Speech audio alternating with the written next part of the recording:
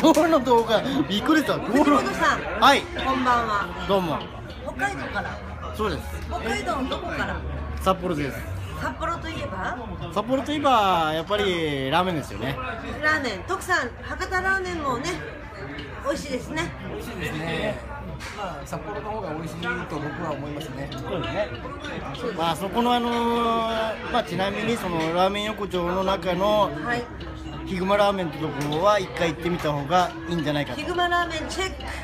そこはチェックしておいた方がいいと思いますよ。ラーメンオタクが勧めるラーメン屋ですね。ラーメンオタクね。お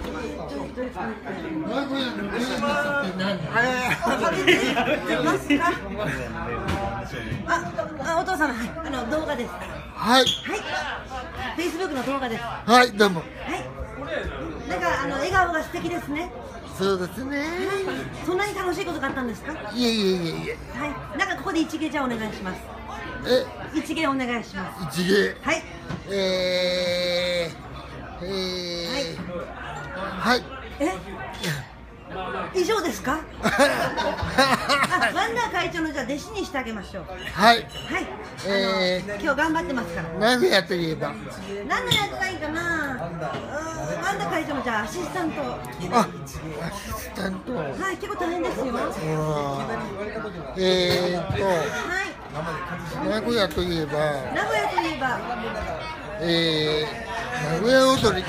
阿波踊り？阿波踊り。名古屋踊り。名古屋踊り、じゃあお願いします。いや、僕はちょっと無理なんで。じゃあうちのワンダに踊らせましょうね。そうですね。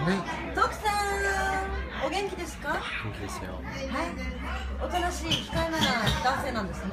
じゃあちょっと頭の方見せてもらっていいですかね。これ動画撮ってるんで。なんか今日のために頭を丸々にしたそうです。まだ？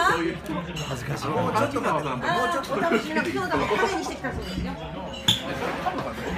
加トちゃんペ。はい。はい。今日はどうでしたか？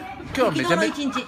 今日はワンダをめちゃめちゃいじりたいので、はい、いじってください。なんかですね、ワンダーちょっともうダウンしてますけど。ワンダまだ餌が足りないんじゃないですかね。加藤隊長がキャサリンに。キャサリンですかこれ。はい。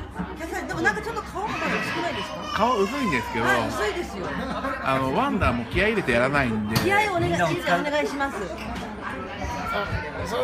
結構頑張ってつもりですよ。いやまだまだ序の口かな。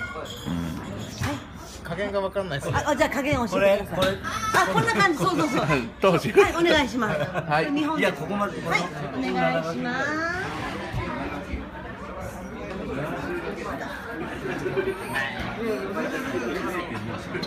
黒くなっちゃう。